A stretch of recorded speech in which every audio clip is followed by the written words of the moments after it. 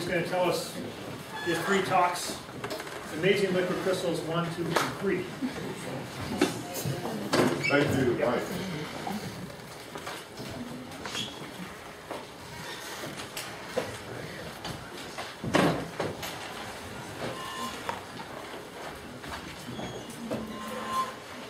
Okay, so yeah, my name is Peter Palffy, and Mike and Pekko asked me to talk about liquid crystal elastomers. This is what went in the program, so this is what I'm showing you. And there really are some pretty amazing things that liquid crystals do. When I was a graduate student, I did some work in critical phenomena and also liquid crystals. I was in Vancouver at the time. Zhang was in Vancouver writing his book on liquid crystals with a lot of excitement. And so I did some liquid crystal work then, and I thought I'll just do liquid crystals till it gets boring, and then I'll do something else. And it hasn't got boring yet. Just when you think, okay, you know, we're kind of at the end of the thing, new things come along. And so, so I think it's a pretty interesting field. Now, my talk will be a kind of a complement to Mike's talk. He talked about hydrodynamics. I will not. I will talk about everything else, so to speak. And he basically showed a few slides and did a lot of blackboard work. And I will show a lot of slides and a little blackboard work. Here is so how I imagine doing this. So the main thing I want to talk about is liquid crystal elastomers. And there are 3 lectures. And in the first one, I want to talk about liquid crystals. To really understand liquid crystal elastomers, one needs to understand this first bit, I think, reasonably well. Now, liquid crystal elastomers are interesting because they're really responsive materials. So they're active materials that do all kinds of remarkable things, and they're being used as actuators and motors. And so what I really want to talk about kind of is soft motors using liquid crystal elastomers. But to understand these, you really have to understand a little bit about liquid crystals. So I assume that you don't know anything about liquid crystals. You probably do. Just bear with me. But basically, I'm going to go through basic liquid crystal physics and try to understand how liquid crystals respond to stimuli. And in the second lecture, I'll talk about liquid crystal elastomers, some of the funny things they do, and then in the third one, I'll talk about soft motors. So I'll be using PowerPoint and some stuff on the blackboard. And I would like to keep, these lectures as informal as possible, so feel free to interrupt anytime with questions, comments, jokes, whatever. Okay. So, this is lecture 1 then, liquid crystals. Now, here's a kind of a quick outline. I want to say 2 words about the history and about this whole business of orientation and orientation of order, softness, order parameters, phases, some free energy and phase behavior, and the effect of fields, how fields influence liquid crystals. But before doing that, I want to do something completely different. Okay. I want to talk about a little experiment that you can easily do. I didn't bring one with me, but you can imagine it. So suppose you have a rigid cylinder, like a wine bottle, for example, and you put it on the table, and you take a plastic ruler, and you balance the ruler on this wine bottle, and then push down on the ends. And a kind of an interesting thing happens. So here's your cylinder. I heard once that the degree of spiritual perfection of a person can be assessed by how good a circle they have. Okay, so now you take your ruler and you balance it here. And the point is this ruler makes contact essentially along a single line, or if you project into the plane of the blackboard, a single point. And then you start pushing down with some force on the ends of this ruler, and for a while, nothing interesting happens. Of course, the ruler will bend, but the contact will remain a single point. But there will come a time when the ruler will do something like this, and it's going to be in contact with the cylinder over an extended region. So this point is going to somehow spread out into a line, or the line will spread out into a finite area region. So there's a kind of a transition that happens, and it's kind of interesting, and you can play with it. And I want to think a little bit about this transition, and this will become relevant in the last lecture when I'll talk about some liquid crystal elastomer motors. So suppose you want to understand this transition somehow. So one can think of essentially an order parameter, which will be this angle theta, that is the half angle subtended by the contact region. Now, how does this work? So suppose I were to plot theta as a function of the force. And clearly, for a while, nothing happens. So nothing, this theta is 0. And then that'll be a critical force when something will happen. And if you sort of do the experiment, then you find that something like, you will get a bunch of points, maybe something like this. So this is kind of like a transition. And one way of describing phase transitions in general is to write down Landau free energy. And so suppose we try to do that here, how would it work? So suppose we take some free energy, I'll write it squiggly f, and we want to write it in terms of theta, and just like in regular phase transitions, for quite a while nothing happens, so presumably we want to have a quadratic term here with something like some constant f c minus f. So long as my force is smaller than fc, if I only look at this first term, I want this guy to be 0 to minimize the energy. And then I can add other terms here, and that's kind of what I want to think about. So when f is equal to fc, the convexity will change, and when f exceeds fc, this guy is going to want to be different from 0 to minimize the energy. But the question is, what should the next term be that I put in? And so this is a question of symmetry, and this comes up a lot, liquid crystals and other systems. And the question is, do we have, clearly we'll have a quadratic term here.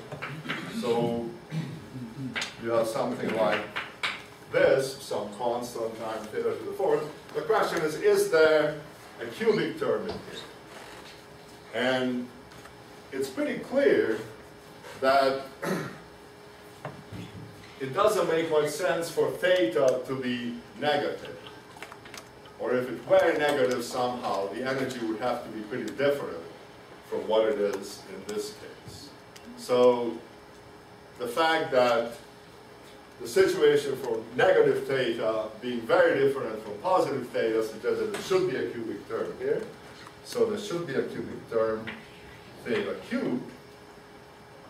And then the question is, what should the sign of the coefficient be?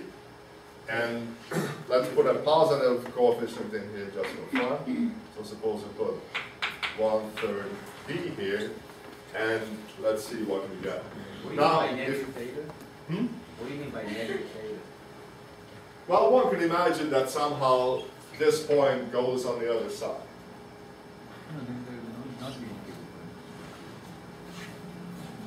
So all I'm saying is that negative theta in this context is just not physical. Yeah, that's...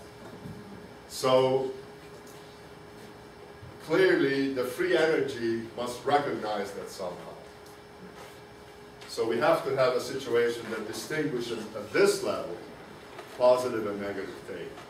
So that's why we need to have a cubic term here. Because if we didn't have it, then the free energy would say, oh, plus and minus theta are equivalent. I mean, furthermore, you don't want to have a minimum of negative theta. I don't think we want to You probably want to allow a negative theta. negative theta.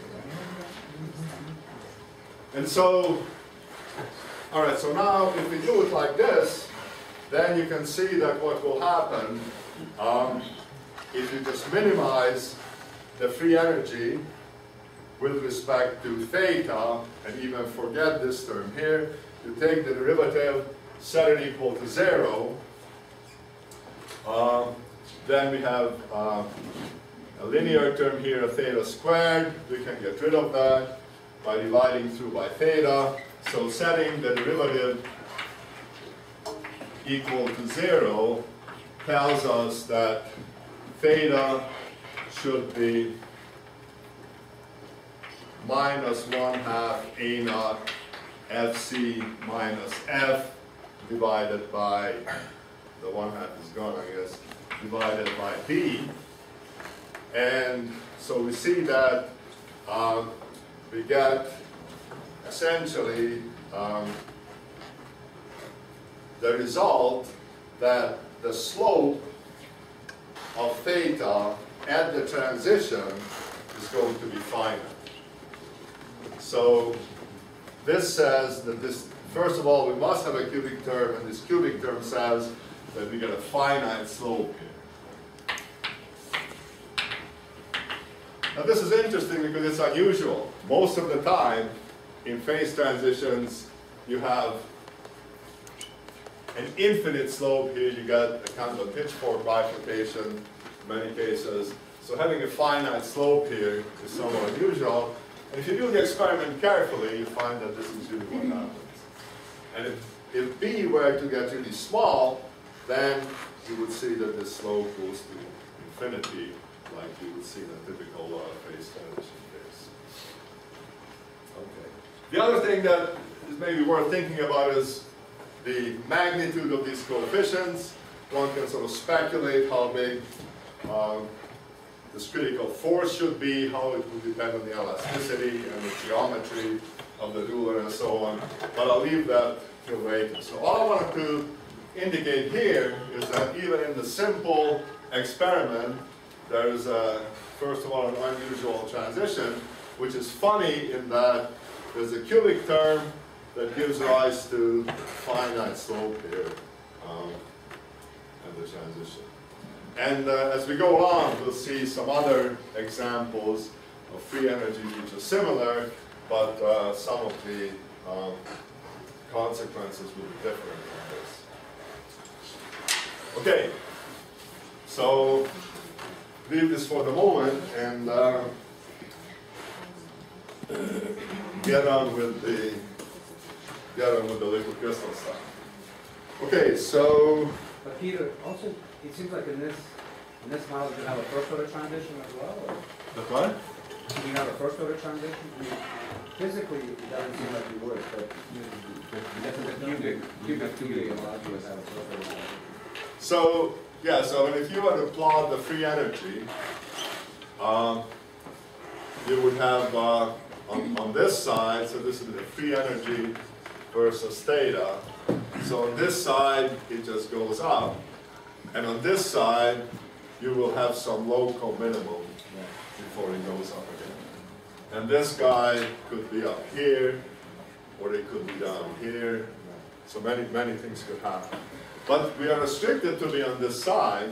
And more importantly is when the convexity changes, we want to go smoothly from this minimum to a nearby minimum here. Like a spinoid. So, yeah, so there are interesting possibilities on this side. And in fact, in the liquid crystal free energy, we're going to be exploring what happens over here. But interestingly, in this scenario, because we are obliged to stay on this half, we are looking at this branch of the free energy.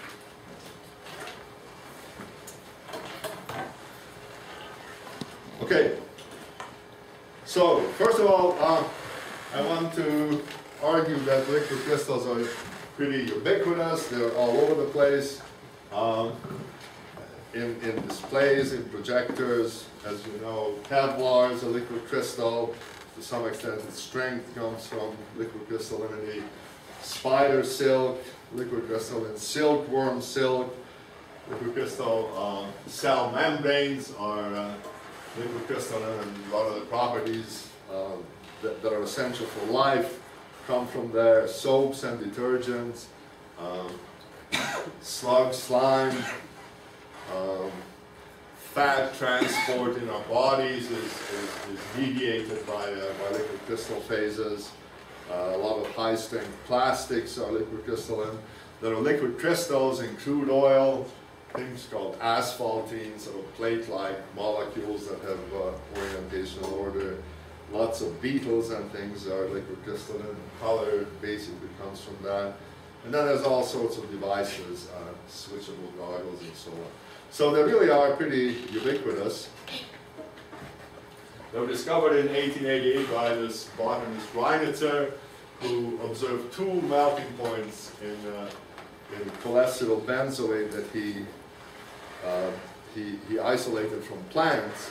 And basically the problem was that he had a solid crystal, and then he heated it, and it melted into a hazy liquid. And then later on, that hazy liquid at a higher temperature changed into a clear liquid. And so what was the hazy liquid? And it turned out that this was a new phase of matter, a liquid crystal phase. And for a long time, people thought that there really wasn't such a thing. They thought it was due to impurities. And it was a kind of a disreputable field, as it were. And it was also disruptive. It just interfered with the conventional view of the world, and there was a lot of lack of willingness to embrace the notion of a new phase. So, because it's an intermediate phase between a conventional crystal and an isotopic liquid, it's a mesophase, and this prefix meso appears a lot. So mesogens are things that make mesophases. So things that make liquid crystal phases are called mesogens for that reason.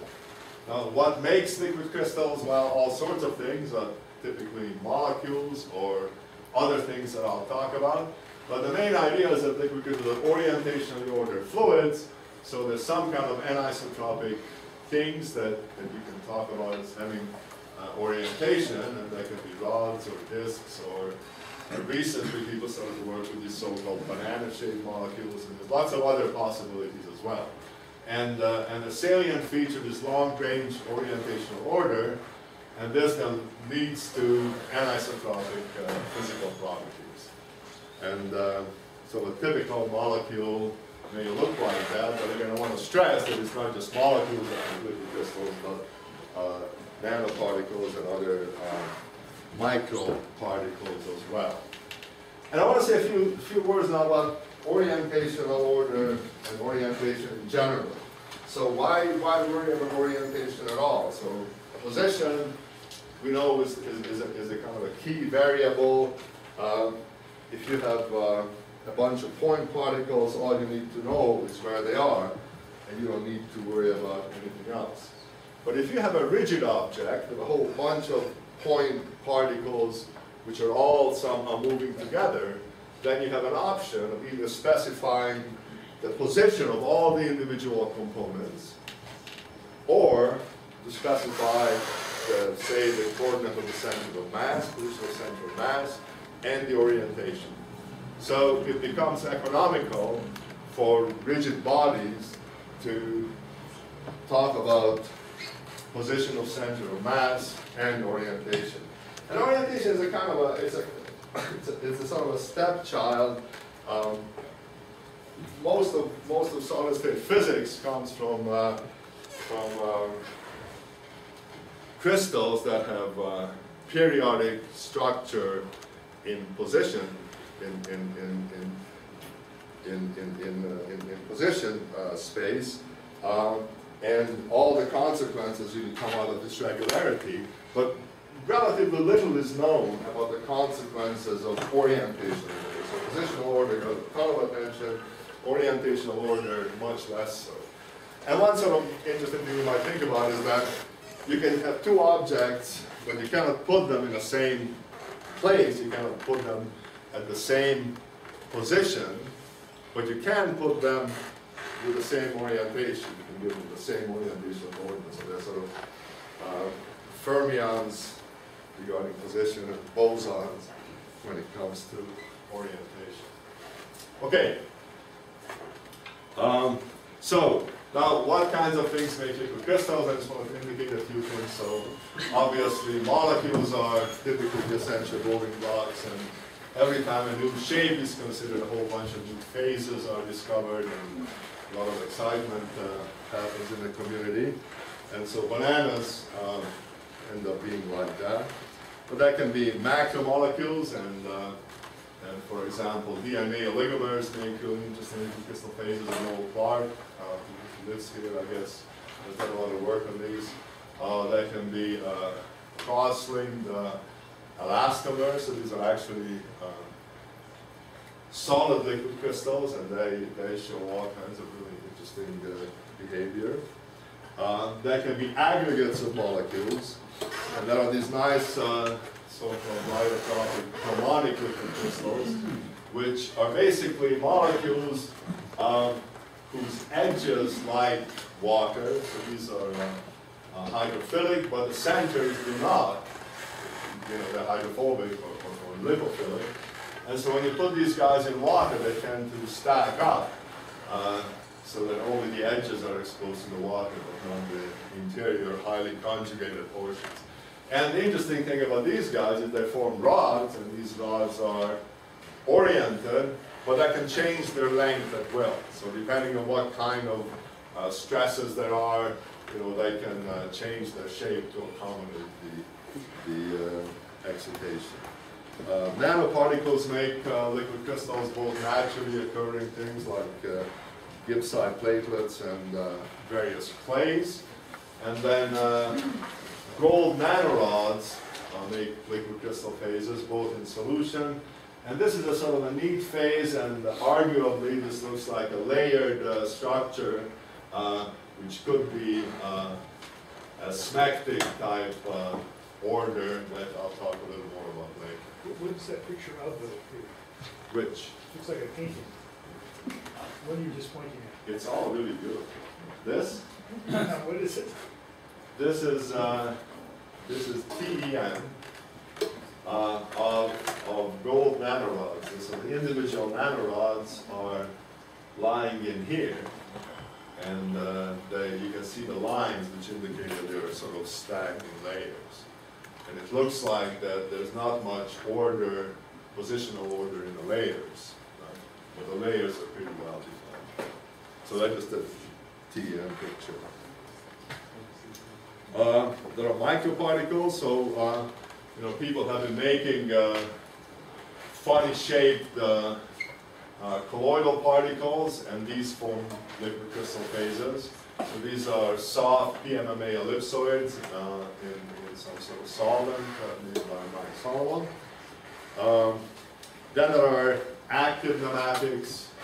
This is a human melanocyte, and so it's a cell with dendrites, and it's about 100 microns long. And these guys are orientationally ordered, but they also swim around and do other interesting things. Because you can go the other way on a length scale. It turns out that the mantles of... What's a melanocyte? Where are melanocytes found? Where are they? They're in the skin somewhere. But I cannot give you more detail.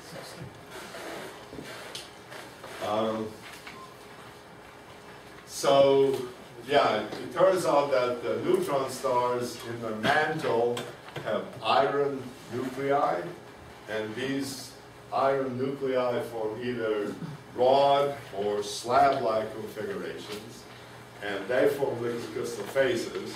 And the mechanical properties of the mantle neutron stars depends on the crystallinity, and so the time evolution of neutron stars, when you have star quakes, for example, is determined by the mechanical properties that come from the crystalline. So I don't have a picture, but I found this artist's rendition of the Stark Big for what it's worth. And finally, getting down to very small length scale, there are some exotic liquid crystal states in quantum magnets. And so this is a low TC ferromagnet under pressure, and it shows a pneumatic, electronic pneumatic phase, which means that the symmetry of the phase at least is the same as that of a pneumatic liquid crystal. So the story is that on all sorts of length scales, one finds these orientationally ordered systems. So this is the key underlying feature. And this is what sort of brings them all together. Now, one key thing about liquid crystals is that impacted on by Goldstone's theorem, which says that if you have broken continuous symmetry, you will have low energy excitations. This makes these materials really responsive. So you have these Goldstone modes, and because there's such low energy excitations, it means that these systems are naturally responsive to almost any stimulus, no matter how small. And I want to say a few words about where this comes from. And I don't know how many of you are familiar with the proof of this, but it's not trivial. But one can make a rather simple, kind of intuitive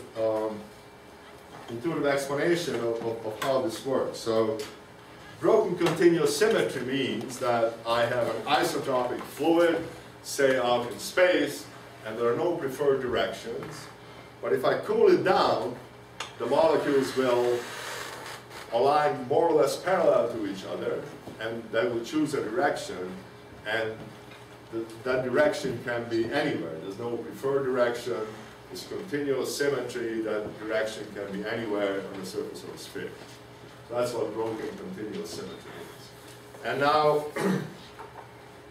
if you think of the implications of this, this sort of means that it doesn't matter anywhere where the molecules point. You could rotate the system and there will be no change in the energy. So you would think, okay, well, maybe if I rotate molecules here just a little bit, it's not going to cost me very much energy. Because there's nothing there to kind of tell you that you have rotated away from the preferred direction. And basically this is where this comes from, and the energy of such a distortion basically goes as 1 over the length squared. So the consequences is that the energy ends up going as the gradient of some order parameter, or whatever that is, squared. And so that's sort of intuitively clear. Then you say, okay, well, what's a counterexample to that? And the counterexample would be, say, the ferroelectric transition in something like barium titanate. So at high temperatures, you have a crystal, and so you have a tetragonal crystal, you have well-defined axes, and when you cool the system down, and the electric polarization vector is looking for some direction to go, there's a crystal field that tells it where it really should go. And if you try to change that, then you're going to pay the price at each point inside the crystal. So there, the energy of the deformation is going to scale as the volume, whereas here the energy density just scales as this gradient, and long wavelength distortions basically cost you very little energy. But if you don't have the broken continuous symmetry, then the energy is going to scale as the volume of your object. Okay, so because we have broken continuous symmetry crystals, these materials are really soft, and they are, I think, uniquely responsive. And there's one more thing, I think, that makes it interesting, is that they are anisotropic materials. So not only are they responsive, but you can really see the responsivity. You can really see the change in the material properties because of the anisotropy. So the thing is soft, and the response is really obviously manifest. Okay, so it turns out then that there's this orientational order underlying all these systems, and any kind of stimulus, and we'll talk about some of these in more detail, is going to affect the orientational order, and then this is going to change essentially all the properties that depend on it, so electric susceptibility, refractive index, and so on. And this enormously lucrative LCD industry is based on just one coupling, electric field to refractive index. Now, in principle, one can exploit any other of these as well. Okay, now, there are basically two types of liquid crystals, and although the nomenclature isn't particularly good, one kind is called thermotropic, which means that the properties are temperature dependent, and the other is lyotropic, which means solvent concentration dependent. And the real difference is that these guys only have mesogenic constituents, like pure liquid crystals, for example, or mixtures of liquid crystal, or lyotropics, where you have a solvent somehow, and so these are materials like the harmonic one that I showed you, where you have molecules that form the liquid crystal in a solvent. And typically all amphiphilic molecules, soaps, surfactants, so on, form these lyotropic phases. So this is the kind of a distinction that you will hear. I'm going to mainly focus on thermotropic materials.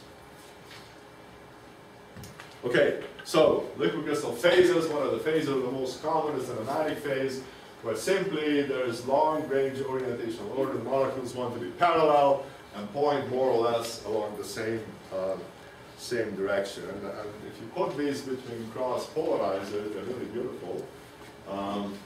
You get nice pictures like this. These are point defects at the surface and a thin nematic film. These are called bujums. And basically, what happens is the material is birefringent, the optic axis is rotating in space, and wherever the optic axis lines up with the polarizer or the analyzer, these are crossed, things are black, otherwise it's birefringent and some white. So really there's some magnificent pictures that one can see studying liquid crystals. Lots of applications, of course. And then you could ask, why do molecules want to do this? Why do they want to be parallel? And there's sort of two reasons. One is energetic, anisotropic attraction. You can imagine having two rods, and if these are big polarizabilities along the long axis, then you will have spontaneous zero-point fluctuations, instantaneous spontaneous dipole creates a field, polarizes the other molecule. It creates a field, goes back to the first guy, and if you look at this, you find that the energy is minimized when the two molecules are parallel. So there's an energy reason why they want to be parallel, and there's also an entropic reason. They simply pack better. So it's kind of interesting, even if there was no energy, you just had hard rods that would still order if you squeeze them together for entropic reasons. And it turns out that it pays to give up orientational entropy and become order because you get more translational entropy. So if this interesting case of getting order through disorder, and you give up one kind of randomness to maximize another. So it turns out that either one of these reasons is sufficient to form these phases. In reality, both are present. Probably the energy is dominant, but it just depends on the system that you have.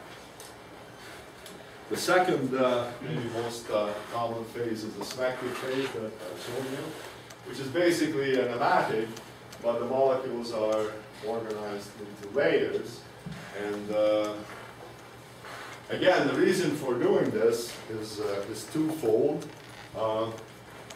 You have better pairing between the molecules if they are adjacent. Centers are kind of side by side, not like this. And also, there's more available volume to to explore. And you can imagine that if a molecule here wanted to wander around this layer, it can do it without having to worry about bumping into the molecules above and below. If you didn't have a layer, the guy would be halfway in between, and it would have to find a vacancy both in this region and above to be able to move. So again, this is now, of course, translational order, but it pays to give up some translational disorder, that is, make layers in this direction, in order to be able to explore more of configuration space in these layers. So these sphexics are essentially one-dimensional solids and two-dimensional liquids. How much in volume change is there between the matic and isotopic? Is there much for that? Very, very small, surprisingly small, a tenth of a percent perhaps of the transition.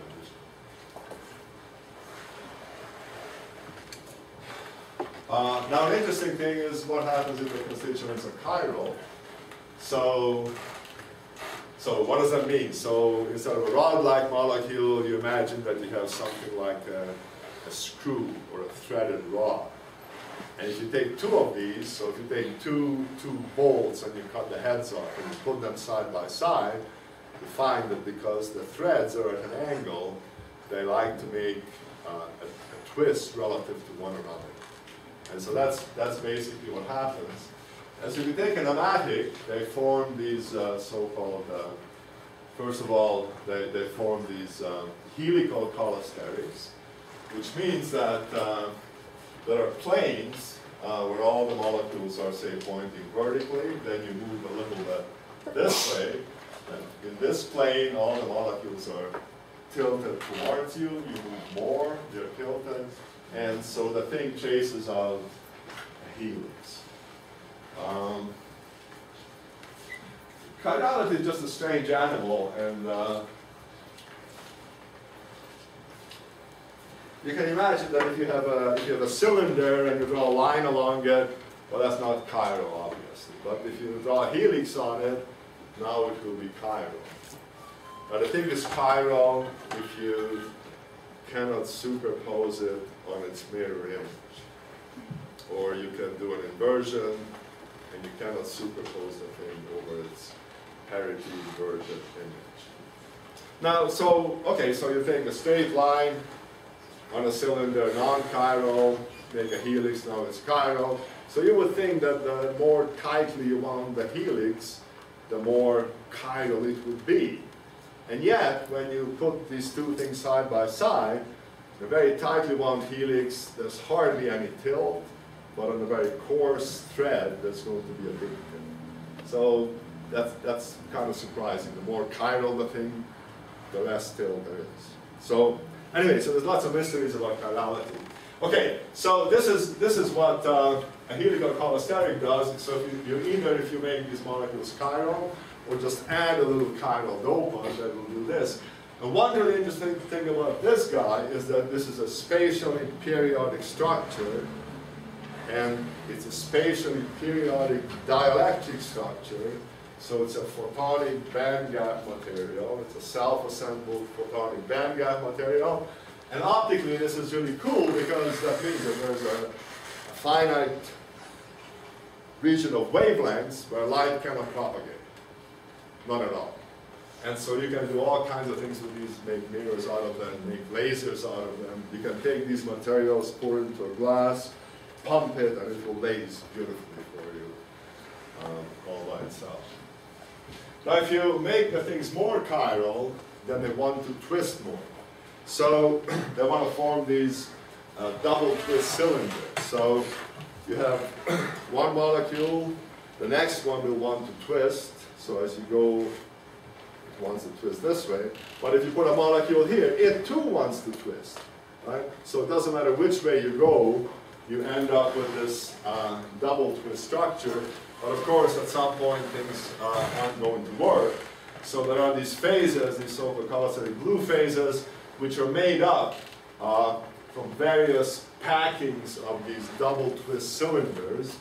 And whereas if you were to look at the molecules where the cylinders join, you would find that they go smoothly and continuously. you will necessarily have defects in between. So they form these defect lattices, either simple cubic or body-centered cubic or something. So they form these pretty complicated structures. The same thing happens with cholesterics, with smectics. If you make a smectic chiral, then it somehow wants to twist, but it cannot because the layers prevent it. So you have to make defects, and you get this really interesting twist grain boundary phases, where basically you have a region where you have parallel slabs with a normal point up, then another block where these are twisted and twisted and twisted like that. So you have defects everywhere in between, and this is another defect lattice. So this is just a picture of what a cholesteric, heliocholesteric looks like. This really iridescent, highly reflective region. This is an image of an English bull terrier written with a laser into a cholesteric cell. This is a liquid crystal blue phase. It turns out that because of this periodicity, you have reflection of very specific wavelengths, so they're kind of nice looking things. And this is a picture of a twisted grain boundary phase. Okay. So, main thing then is that there's a huge variety of phases, and I've only talked about a few of them. It's ferroelectric phases, blue phases, twist, grain boundary, bananas, all sorts. And this is only the thermotropics. Okay, so now let's talk about orientation and orientational order. So the question is how to quantify orientation and orientational order, because you want to have some kind of statistical description and then relate physical properties to this and then predict what the material does when you put some field up. So one needs an orientation descriptor and an order parameter. And so question is how to do this. And of course we're talking essentially about rigid bodies, so you can say, well, why not just use Euler angles? We all know how this works. Orientation, distribution function is all the information. But it turns out that that's not really a perfect solution, because such a description may not respect the symmetry of the object that you have, and it may have just too much information. Often you don't want to know all the information, you just kind of want to know the essential bits. So it's interesting to look at orientation order parameters that are being used in practice. So in ferromagnets, we have magnetic moments, and there's a magnetization, which is just the number density times the average magnetic moment. And so that's a vector. And in ferroelectrics, it's kind of the same story with electric polarization, that's another vector. So convenient order parameters are then vectors, which are related to the symmetry of the constituents. Obviously, magnetization has a direction, so does electric polarization. So suppose that we want to come up with an order parameter for an ellipsoid of revolution. So there are two equivalent directions. Obviously, there's nothing that distinguishes this direction from that direction. So we can't really uniquely put a vector on this thing because we don't know where to put the arrow. So we have two equivalent vectors, and one can ask, how can we come up with expressions that treat these two vectors somehow the same way? And one thing we can do is we can just add them together. But that's not a really good strategy because you get zero. The other thing is we could make a dyad by essentially taking the first and the second and the first, maybe divide by 2. And what about this? Well, it turns out that this is pretty good. It turns out that, in fact, the two terms are the same. And so we could just take either one of these, and that would work pretty well for us. So that looks like that's a good candidate for an orientation descriptor. We could continue. We could take something like this. But it turns out, that quantity is 0. And it's not necessary, because we already have something that describes the orientation. So it looks like this dyad is a good candidate to describe the orientation. And so the idea is that this thing is invariant under the allowed symmetry operations of the object. And so that's what makes a good orientation descriptor. And so it's convenient to subtract the trace. So if you think about this LL guy, the trace of that is just unity. So if you take 3 times that minus the identity, then this is a traceless thing. And then it's nice to normalize it. You'll see why in a minute. So put a half in front of it. So this is a good orientation descriptor for an object of this symmetry. And it's a matrix. It's a second rank 2-index tensor, and these are all the elements. And then the average value of that makes a good order parameter for the system. So I got a collection of these things. This guy makes a good order parameter. Traceless, symmetric quantity that tells us what the order is. So these are 2 important ideas that I kind of like you to remember, because these are the proper order parameters for mathematics. And of course, it's a real positive, it's a real symmetric matrix, so you can diagonalize it. It has 3 eigenvalues, but the sum is 0, so this is a kind of a typical representation. You can imagine that there are 3 eigenvectors, say j, m, and n, and then you can relate these eigenvalues to the projections of the original molecules onto these axes, and these averages are the eigenvalues in this representation. And so one can write Q in this way in terms of the eigenvectors and the eigenvalues. And that is just a little messy, but happily, usually P is 0. See, P is what distinguishes those 2 eigenvalues. Usually that's 0, so the material is uniaxial, and in that case things get a bit simpler. So the order parameter tensor can be written in terms of just the dominant eigenvalue S and the eigenvector associated with it, which is the directional average orientation. So this is typically the framework in which people discuss mathematics. So one can indicate the directional average orientation as the eigenvector associated with the dominant eigenvalue. And whether you put the arrow on the top or the bottom, it doesn't matter because it appears like this. S is basically a scalar measure of how well the molecules align with that direction. So if all the molecules align with that direction, S is equal to 1. If they are random, the average of this guy is a third because they point equally in all directions. And if they're all perpendicular to this direction, then S is minus a half.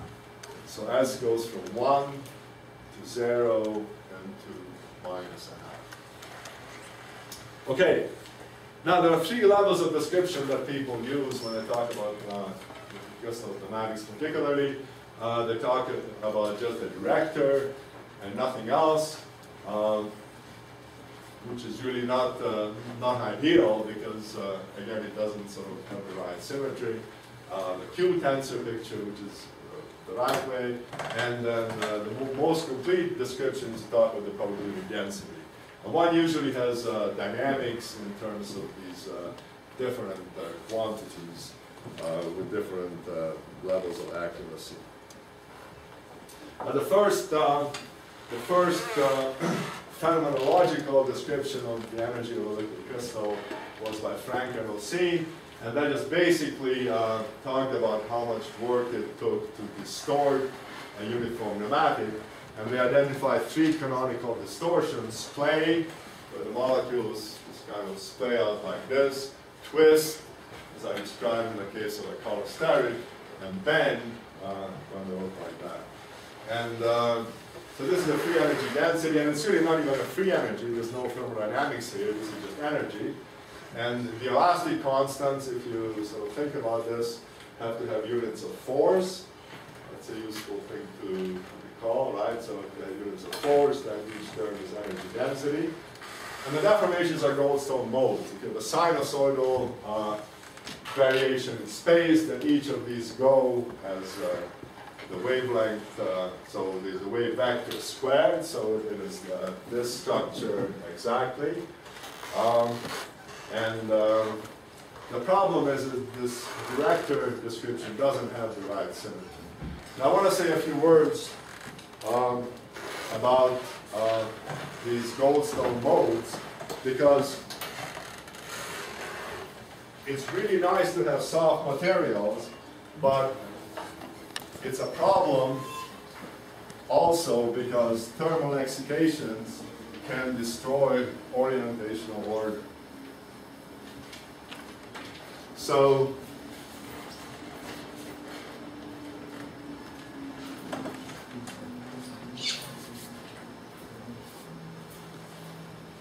imagine that you have a director field which is some constant, and then there's some variation in space, and suppose that you write this variation as some Fourier expansion. So I have some Fourier amplitude, and there are three indices, typically in 3 dimensions, associated with a wave vector. Let's write this as EQ dot R, where Q would be, I don't know, M, 2 pi M over L, and so on. So we have these indices, M, L, M, and N. And then if you calculate the energy associated with this by sticking it into the Frank form, which is just squared gradient terms, then you find that the energy of the system is going to be basically, so we have these gradient square terms. You substitute this into those terms. All the cross terms will vanish when you integrate. So basically, when you do this, then you end up with just the sum of the delta squareds times the volume, and there's the elastic constant up here, maybe a factor of 2.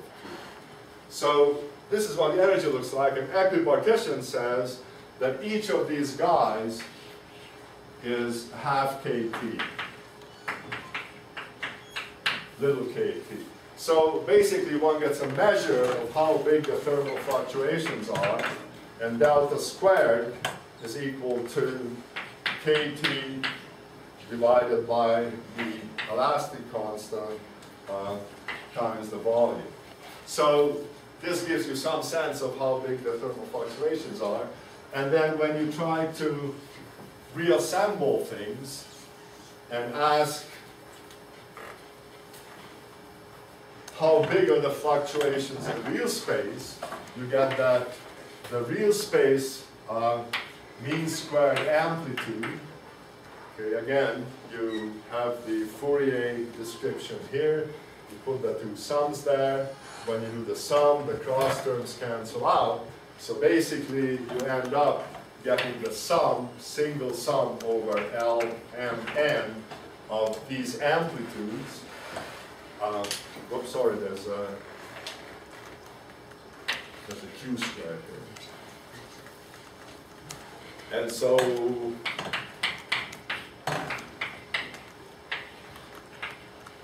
so we have to do the sum over these indices, and we can do that as an integral. So forgetting all these prefactors, when you do this as an integral, basically you have a Q squared in the denominator, and then here you have integration over Q space, summing over L and N, depending on what you have. And here comes now the problem. Suppose that we are in 1D, then I just have dq here. So this is the situation in 1D. And if you do the integral, you get 1 over q, and the maximum sorry, the minimum value of Q is 0, right? Because the elements of Q goes 1 over the sample size, and as the sample size goes to infinity, the minimum value of Q goes to 0, and you have a divergence.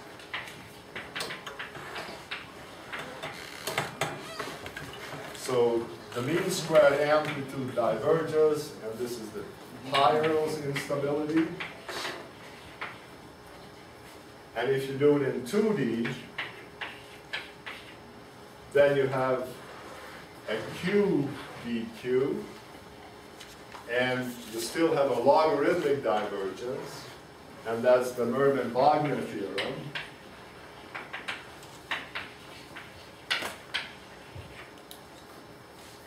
And finally, when you go to 3D, then everything is okay. So a consequence of these soft modes is that you can't have orientational order in lower dimensions. And so, for example, the smectic layers that I showed you suffer from this problem as well, and that's why you don't have long-range smectic order, because you have the Peierls instability basically killing long-range order when you get the large length scales. Okay, so this is one thing that's useful to conversion. Yeah. I'm sorry, could you summarize again the essence of the Mermin-Wagner theory? What is that? The 2D case.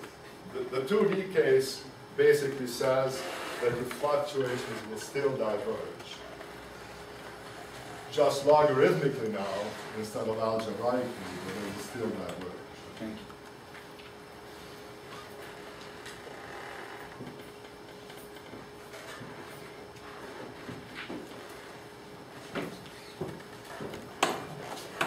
Okay. The other problem I just want to mention quickly is this question of a director picture being somehow inappropriate. Suppose that you have a situation where the molecules are basically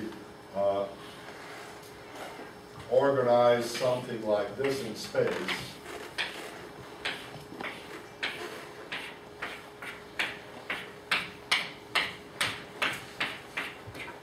Okay, so in a case like this you have a defect, but let's not worry about what happens in here. But if you try to put arrows on these directions kind of consistently, you see that you end up with a problem. You end up with a singularity. So it looks like if you only have this frank free energy, then you get into a problem. If you label things consistently, you must have a place where the derivative diverges. And this is artificial. Obviously, there's no problem of the molecules are all parallel, but not using an order parameter of the right symmetry gets you into problems. Okay, what happens in here is interesting. This is a defect, but we won't talk about that right now. I thought I would have too much time, and I realized that I have too little time. Okay, the other thing that's kind of interesting is that this layered structure is not consistent with curl or bend. So imagine that you have a layer structure.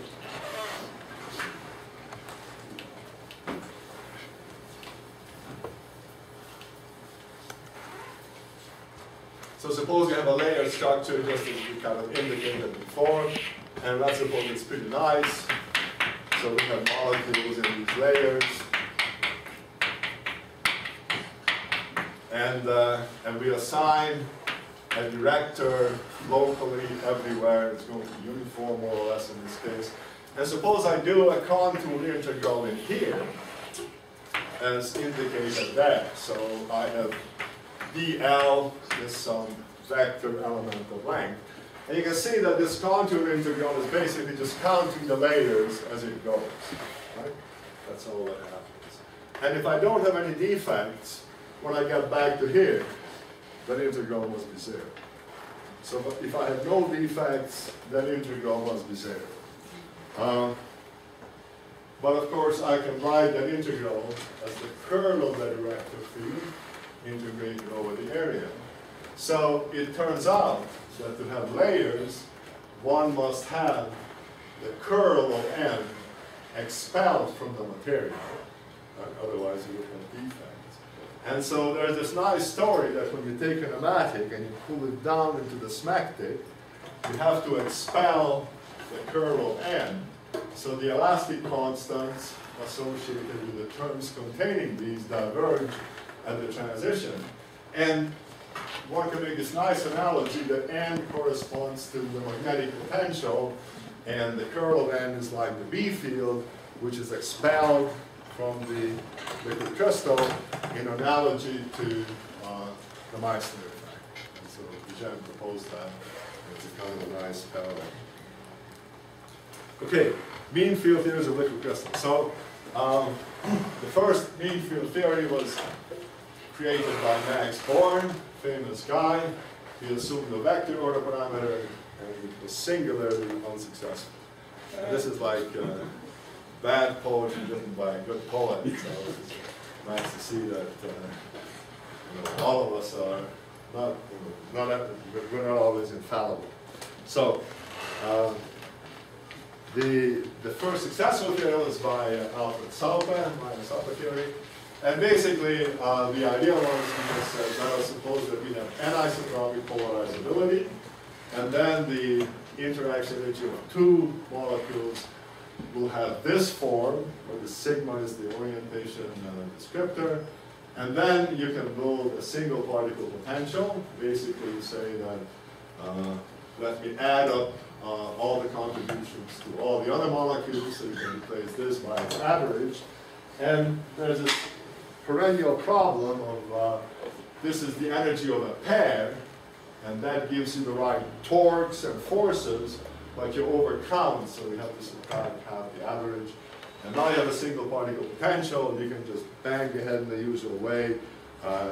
Just like the partition function. Once you have that, you have the free energy, and you're pretty much done. So the free energy is a function of the order parameter tensor, and that describes pretty accurately what happens in the matrix. And so when you do the minimization, you get the self-consistent equation, Q in here, Q in here, but you can solve it numerically, no problem. Now, it's kind of interesting to take this Landau, so take this Meyer-Saupe energy, and you can just expand it as a power series in Q, and then you get a Landau expansion, and you get this nice possibility of change of sign with temperature in the quadratic term, and this comes out because of the competition of energy and entropy. And again here, you get a cubic term as well, and this is interesting. And here the sign ends up being negative. And then people can say, okay, we can relax the condition that these coefficients come from here, we can just put arbitrary coefficients in here and see what happens. So this is in 3D. In 2D there will not be a cubic term. In 2 dimensions there will not be a cubic term. In 2 dimensions. Yes. Because there is no difference between a disk and a rod in 2D. Because you can't have a cubic invariant in 2D. Well, so you can have molecules in 2D that point in 3D, and in that case you would have it. But if you restrict the orientation to lie in 2D, then that's right, you wouldn't have that term. And so that's a really good point. And so what you want to ask yourself is simply, can I make a cubic term with the order parameter that I have? And it turns out that in this case you can, because you have a Q that you can contract with itself 3 times. So you can make a scalar out of these guys, right? No problem. So you have a cubic term. But if you have magnetization, for example, you couldn't have a cubic term because you cannot make a scalar out of 3 m's. Right? No way to do it. So symmetry plays an important role. And in fact, so this is this interesting notion that if you have a phase transition between phases of the same symmetry, then you can always make a cubic term. Because even if you need a vector, you will have a vector there because the original state will have the same symmetry. So phase transitions between states of the same symmetry will always have a cubic term, and so they typically are first order transitions for that reason. And phase transitions between phases of different symmetry may or may not have a cubic term, okay, because here we are breaking symmetry, but we still have a cubic term. Just depends on the system. Okay, forging ahead. All right, so then you can just minimize the thing. You can write Q in terms of the eigenvalue. Not too exciting. Main point is that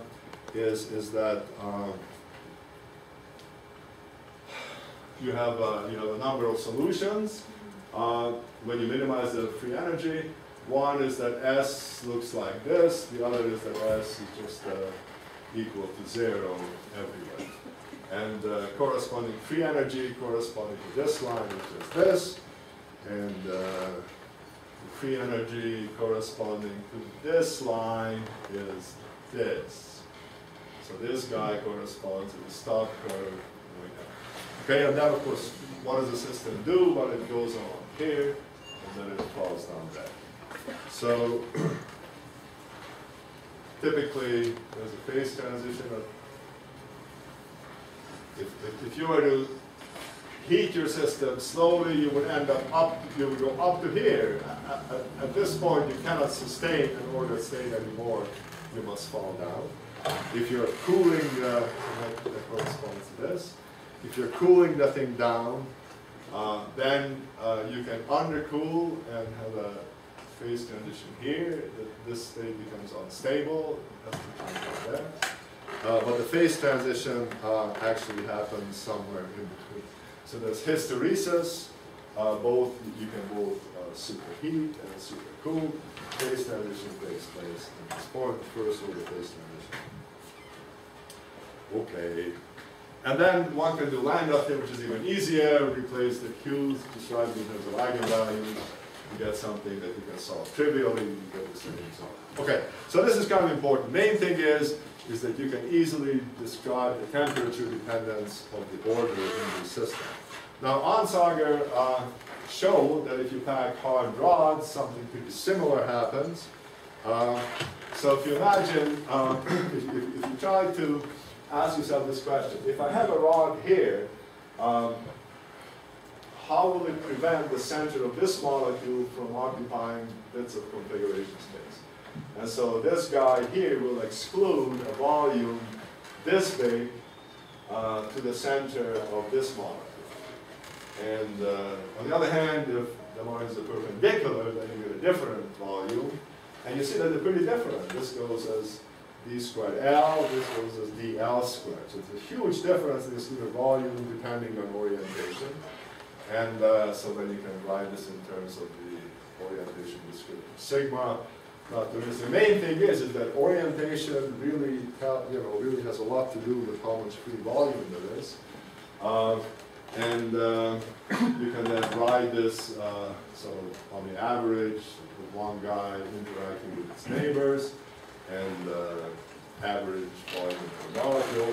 And so this is a lot like what happens in the case of the attractive potential. You have this kind of coupling, there's some average value. So the structure is really similar. I don't want to spend time dealing with this. Basically, one can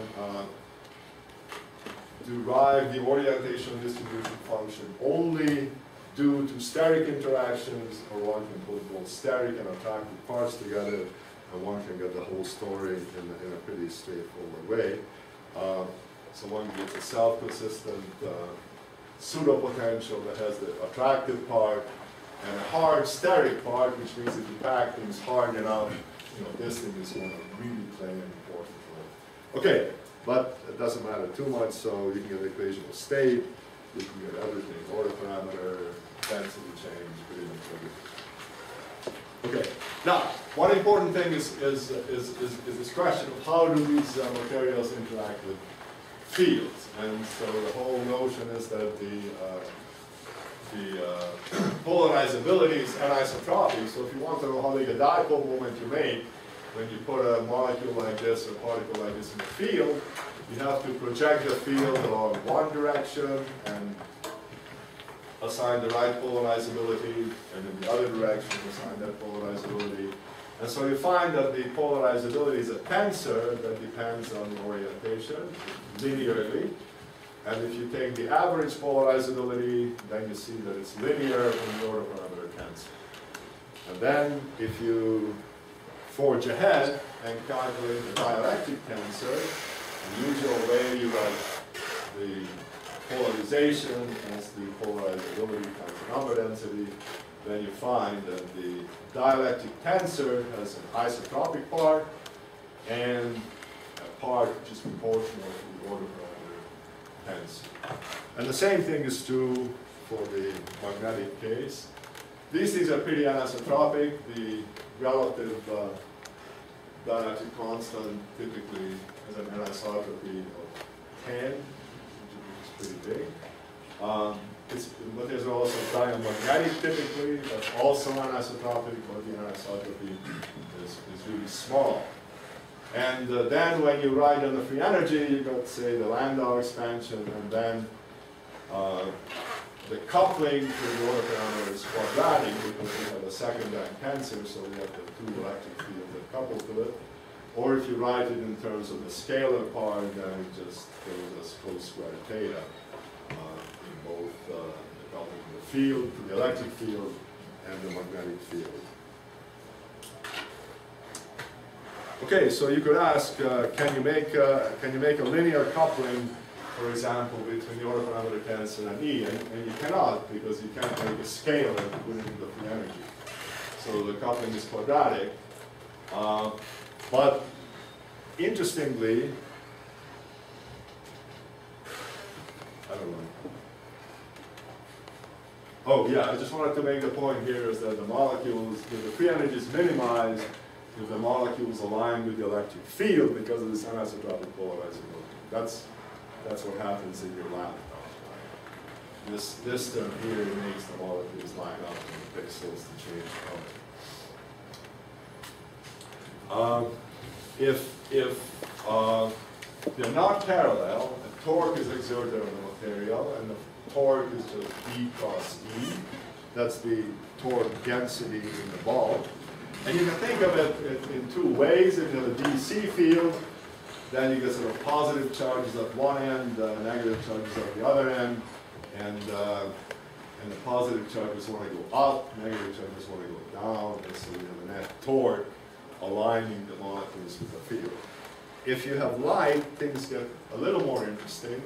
It turns out that in that case, you have light, say, propagating this way with linear momentum, and there's actually a displacement of the photon trajectory changing the angular momentum, the extrinsic angular momentum of the photon. Just like if you had a periscope here with two mirrors, light would cause it to turn that the radiation pressure. So light will also cause these molecules to line up the same way. Interestingly, the magnitude ends up being just the same. Okay, so there are applications of these torques. What happens if Q varies in space? So well, we just put in the square gradient terms, all the possibilities, and then one gets a whole bunch of terms, including the Frank terms that I mentioned at the very beginning of my talk. Not to the key. Now, there are some interesting questions one could ask. How big are the coefficients in the Landau expansion? And that's kind of important. And you can easily see that they are basically KT divided by a molecular volume. And it has to be that four-dimensional reasons. And so you can right away estimate how big these things are. So that's a good thing to remember.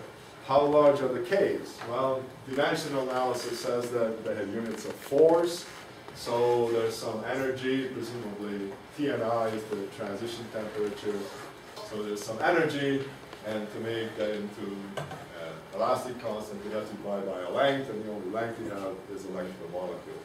And Lejeune said this very beautifully, and right away you have it, and if you try to measure this experimentally, it takes you a long time. So this is really a beautiful dimensional argument. You can ask, how much work do you have to do to vary the scalar order parameter? And because of the lambda coefficients that basically scale like this, in the energy density, but what is the cost of changing the direction of alignment, the director? Well, that just goes with the elastic constant times q squared. And you can see that this term is going to be a whole lot smaller than this if the wavelength of distortion is longer than the molecular wavelength, right? So it turns out that distorting the direction is a whole lot easier than changing the degree of order. All right, in the remaining 13 minutes. What happens at surfaces?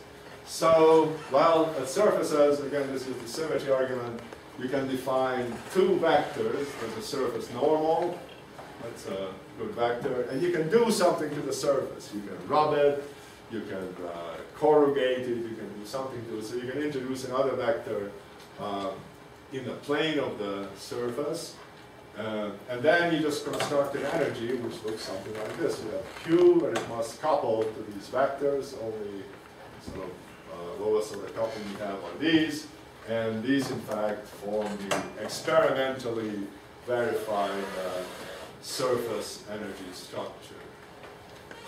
So this is pretty much as you might expect. Now there's a really interesting thing that happens. Now, you know, there's always this issue of surface versus volume, and essentially all animals up north are big because they want the bulk to dominate over the surface when it comes to heat loss. Whales go south to have babies because the babies are small. So typically, when things get big, the bulk dominates over the surface. But in liquid crystals, if you become this goldstone mode business, if you look at this term, you know, this will go, if I have a sample of size r, and I have some distortion, this guy will go as 1 over r squared, this guy will go as r cubed, so this thing is linear in r, whereas the surface term just scales as r squared. So one has this really unusual situation that for large samples, the surface dominates. So if you have a big glob of liquid crystal, the surface tells it what to do. If you have a tiny droplet, the bulk tells it what to do. They're all parallel. So surface effect dominate for large samples. And we use it. Okay, surface preparation. Not that interesting. There's lots of interesting ways you can modify the surface. You can blow smoke on it, for example. You can go in a different direction. And you can use light to modify the surface. Okay, now dynamics, how to do dynamics? Well, the basic idea is essentially to look at entropy production. You know, this is a typical approach that people have. You know, dissipation is equal to the rate of decrease of the free energy. And if your dissipation is essentially just friction, some viscosity times some velocity squared, then you can write the free energy time dependence as a dependence on Q, and you get the simple dynamical equation, which is basically a nonlinear diffusion equation for the order parameter tensor. I won't talk too much about that. There's various examples that are interesting, but I don't want to talk about that. I don't want to talk about how typical display devices work, unless somebody's interested in that. But I want to say a few words about symmetry, because symmetry arguments play an important role. And what is allowed by symmetry is essentially something observed. And so back to this issue of you cannot make a linear coupling between Q and E because you cannot make a scalar. But if you have a gradient of Q, now you can make a scalar. So you can make a linear coupling if you have a gradient of Q. So if you have a spatially varying Q tensor, you can have a gradient. But now, if this is in the energy, then this guy must be the polarization because it cannot be anything else.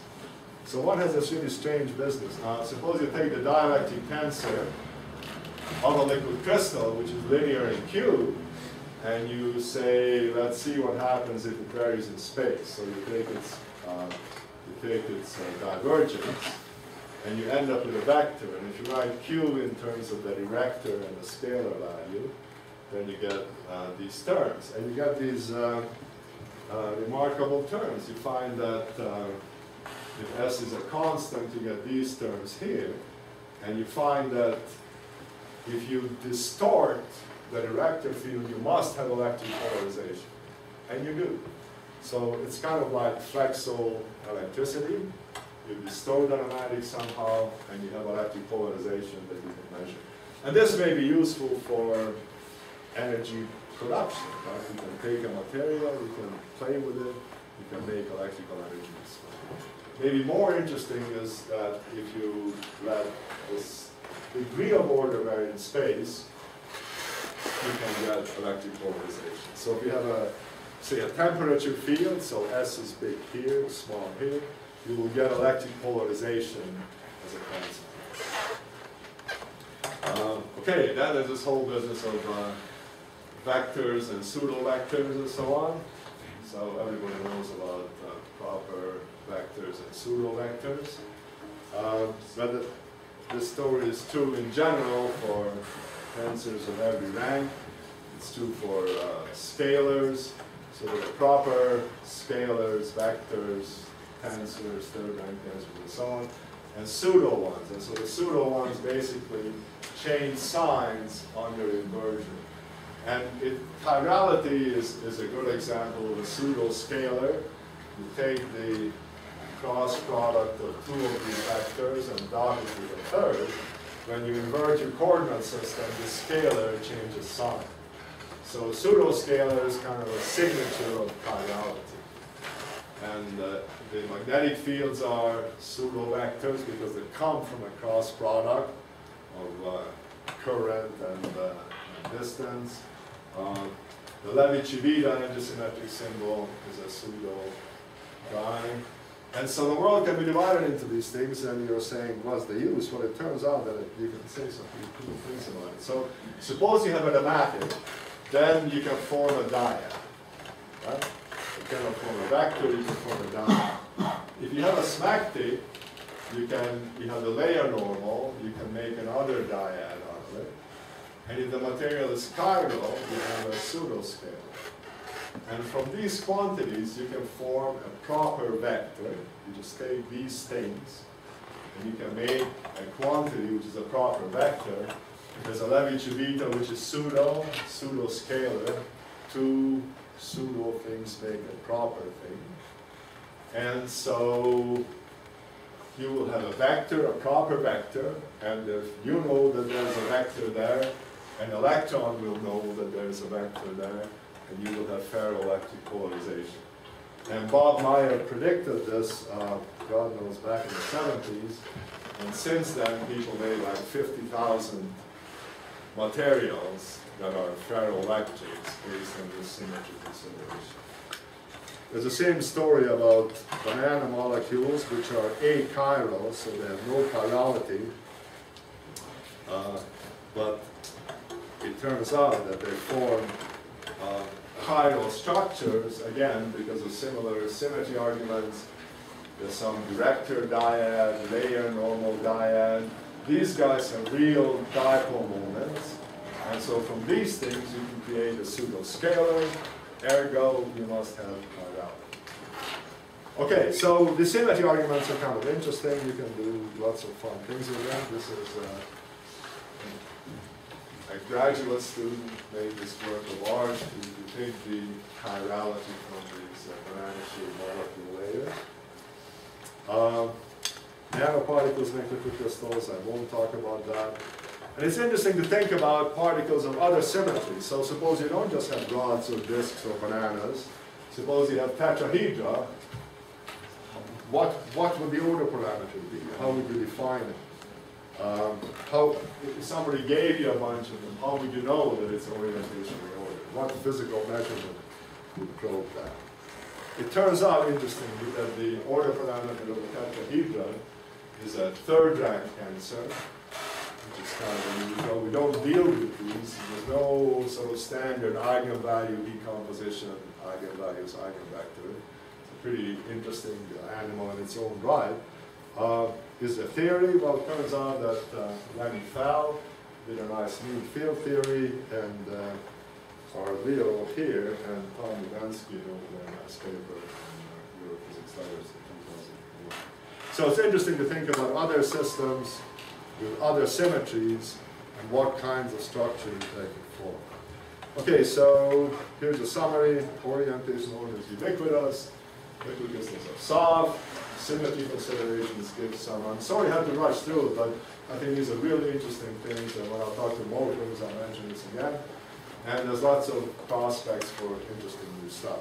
Now, what to remember for the next lecture, basically this definition of the order parameter and how we can write it in terms of a scalar and an eigenvector, and that the free energy has this structure, this kind of coupling to the field, temperature dependence, and that the lambda coefficients basically scale as k, t, and I over a molecular volume.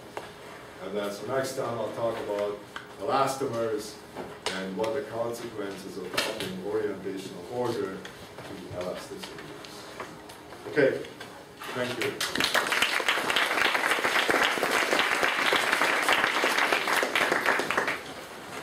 Any questions? So by Lucy's class, so in your free energy concept, you said there's a nice trade-off in that Tc minus 1. That's the trade-off between energy and entropy. Right.